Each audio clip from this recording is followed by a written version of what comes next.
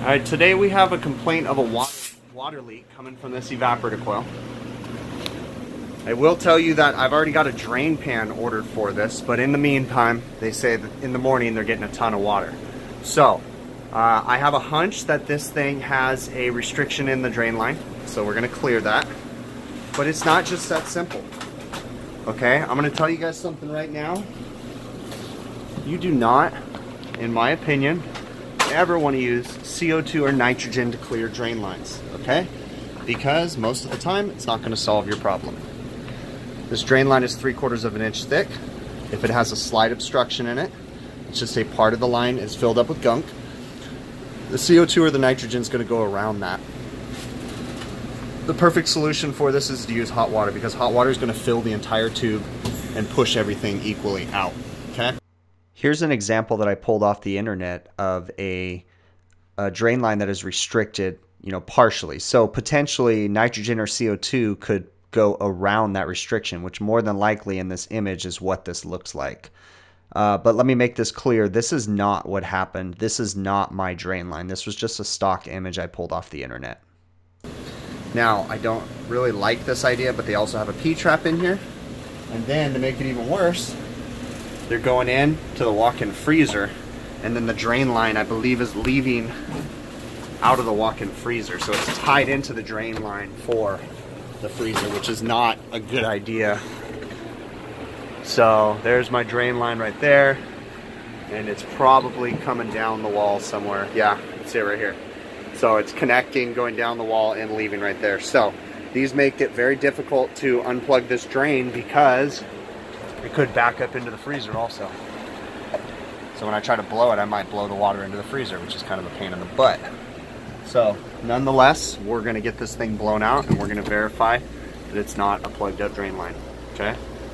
The first thing I want to point out too, the reason why I have this drain pan ordered, if you guys can see these little dimples right here, and your finger can get caught on them. Those are actually the drain pan rotting out, and if I took something sharp, it would poke right through those.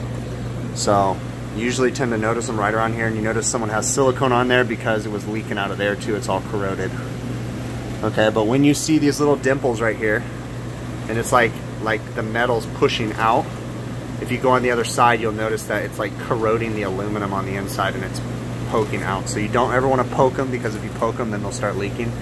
But we've already got this drain pan ordered. It's just going to be a couple weeks because it's an old drain pan. This thing's from 2006, so they have to custom make it. So that's where we're at. So we're going to blow this thing. So as I've told you guys before, taking my water hose, always being conscious of the customer, running it in a fashion that it's not going to be in their way as much as possible, and putting a drip loop in the mop sink, so that way if this leaks, which they always do, it doesn't run down, it'll trail under the floor and make a mess. Now it's going to drip into the mop sink. So to start, what I did, you got to get smart with some of this stuff. So I already had a union here, so I undid the union and I welded on a 1-inch coupling, okay, because this hose fitting will fit right into there nice and snug, and I can tape it up with some electrical tape, and then be able to pressurize the line really well. Make sure I clear it all out completely.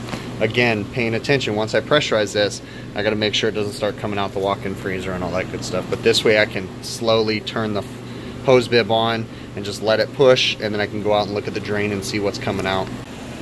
Okay, so I made up this rig so I can put it on here. It's not perfect, but it lets you apply pressure, and you can even tape your handle shut and let it go. And then what I did was I went into the walk-in freezer and I actually put it into a defrost, but I used the other end of that union and I welded a cap on it. So that way I don't have water pouring out of here when I'm blowing out of that, and then I can reverse it and do the same thing on this side. Blow this way, vice versa. See where I'm going with that? And that's what we want to see when we've got that thing flowing properly. Okay, so nothing too complicated. I mean, we're just blowing out a walk-in drain, but you always have to look, like I always say, at the big picture, okay? You've got 2 evaporator coils. It's not the greatest idea, but they have them connected together, okay? So one drain line is piped in with the other drain line. So if you blow one out, you're gonna blow the water potentially into the other one, or the obstruction. So you guys saw how I took the union out of my van. I had an extra union, and I took the pieces off and I made a cap for one end so I could blow the drain from one side. Then I applied that cap to the other end and blew the drain from the other side. Both times making sure that I was getting full flow out of the drain line down at the floor sink. Now, this instance, what I ended up finding was that the drain line actually going to the first coil that I showed you guys was not pitched correctly. Okay, so I ended up shortening the drain line and pitching it properly, and more than likely that was the cause of the leak. The pitch issue happened because the drain pan is old and it flexes. So it actually, if you can picture this, someone tugged on it and it flexed and kind of stuck in that position, so it was pitched in the wrong direction. So I shortened up the drain line and made sure that it was pitched correctly after I got done here. And other than that, everything else was good.